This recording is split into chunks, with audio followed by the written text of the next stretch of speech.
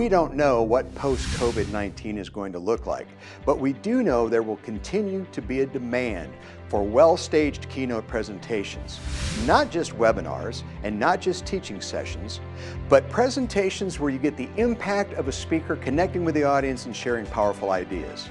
And it's great to be uplinking to some 500 docs and leaders. And I think today what's changed is you and I as leaders have to find a way to help people reduce their anxiety and deliver on that hopefulness, that optimism they have that the future will be better than the past pre-COVID. Now everybody says what's important now, what's changed, what's different, what are the protocols and the safety procedures? But here's the question we forget to ask. What always matters? What hasn't changed? And relationship, and quality, and value, and service. Those are all staples that haven't changed. So you've got to be able to hold that dynamic going forward about what's changed, but what becomes the foundation. Not the anchor, but the foundation from the past that will allow us to go successfully into the future.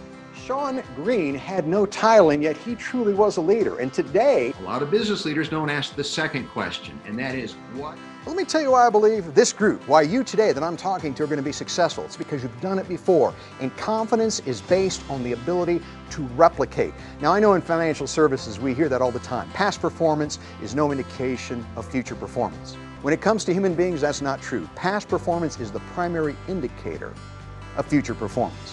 Vision and their trust to their leaders, and those are the soft things that make up culture. This is just one of the three very powerful and cost-effective. The dispersion of Crestcom leaders all over the world today. The 90 countries that Crestcom is taught in, I've been so grateful to be a part of the faculty. And I've been telling my clients in crisis, especially today, that experimentation and agility trump planning and process.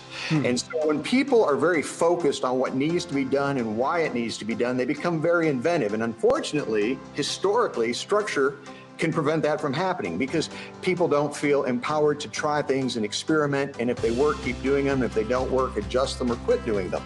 So you're exactly right. I think that we need to remember that most things in life aren't or, they're and. You know, it's structure and culture.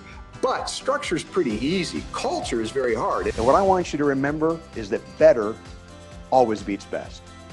I used to think that becoming the best at what you did in your profession would be the hardest professional accomplishment of all.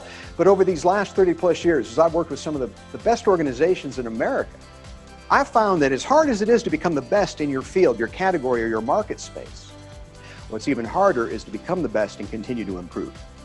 Because you see, when you're number 3, you emulate number 2. When you're number 2, you copy number 1. But when you're at the top of your game, when you are the true leader, there is no one to innovate or emulate. You're on your own.